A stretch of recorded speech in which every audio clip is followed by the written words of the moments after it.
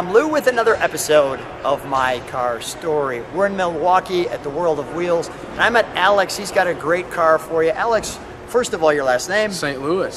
St. Louis. Alex St. Louis, and the year, make, and model of this one? 1925 Model T Speedster. You're going to enjoy this.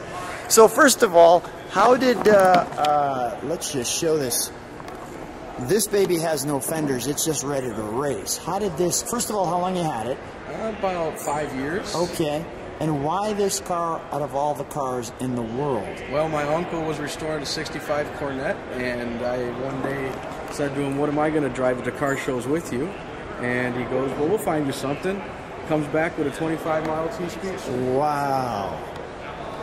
Now, you don't actually crank this to start it. Do you have an electric starter for it? I do, but okay. I can crank it. It still will crank over. Is that right? Yeah. Like, have you brought this to Model T clubs or anything? I have not. Okay, I'm wondering what they would think of this. I think it's super cool. Take a look at those rims.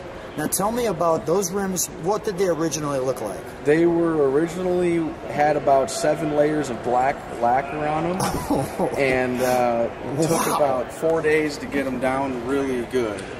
But a couple months in the garage. And if that doesn't look great with your orange stripe, let me just stand back so I can show people this. That really is striking. It'll be the only 25, probably the only Model T here. So now, tell me how, usually it has fenders and things like that. How did this come to you? What kind of happened with it? How did this all come about? Yeah, so there was 27 Roadster fenders on it, yeah. And we got it. The guy gave it to us with these skirts, put it in the garage over a weekend, squirted them, yeah. And took the fenders off and put these skirts on. So I always have the option to go back to the fenders. Sure. Yeah. Well, the striking part to me is clearly the back. How did you come up with number 26? My birthday. Your birthday. Yep, my birthday. And if you look at it from straight back, it looks like that. Nice. So you put the paint scheme on it. Yep. And look at the striping in there too, which gives it that flavor of the old school. You've got the antique light there. What is this here? Is this your license plate holder? Flag post. Okay. I really like how it has that nice chrome piece down the center, giving it that true boat feel. Now share with me how this operates.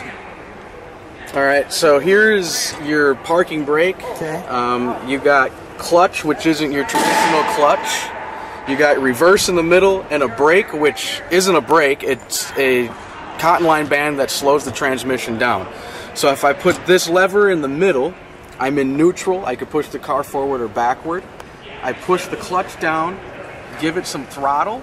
And throttle is right here. Up here. Yeah, and this is your timing advance. Push the clutch in, and if this is all the way down to the floor, I have to hold my foot on the clutch for a neutral position, and then once that's activated in low gear, I release my foot off the clutch, bring the throttle back up, drop the throttle back in, and I'm in high gear, and I can cruise up to about 45 miles an hour. How long did it take you to learn that? A solid year. Okay. to get it all down and nothing in the way, and every now and again I still get fumbled up and gotta do you hear that something on the noise? spot. Yeah. Yep. So simple, and yet what now seems complex, but that is great. The mirror right there that you can see. And let's show them under the hood, shall we?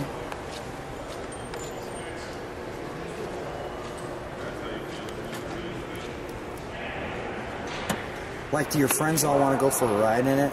All the time. Yeah, I would imagine. It's even hard for me to get out of it. It's like the super coolest go-kart ever, right? I mean, with the wheels exposed. Yep. And your uncle did an amazing job. Let's show the other side just so you can see how that works. Love the Ford strip there in the center. Now, if we keep this up, can we fire it and show them how it's operational? Yeah. So we've got, here's your gas and exhaust on the same side. All right. Your flathead. Your fork. Is it difficult to maintain or no? Not in particular. Okay. No. All right. Pretty simple to maintain. Yeah. All right, let's fire it for me. Keep it on full throttle.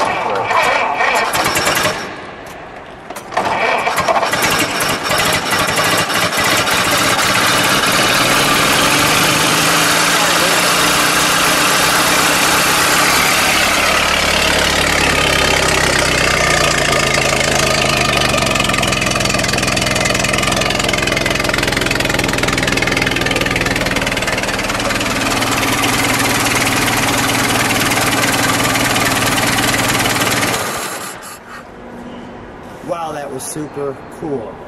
Well, Alex, what a great car. I mean, so much fun. Such a fun time meeting you. Thanks for getting a chance to share with us. I know it's going to be one of the featured displays here in the World of Wheels show. Thanks so much for being on my car. Thank you.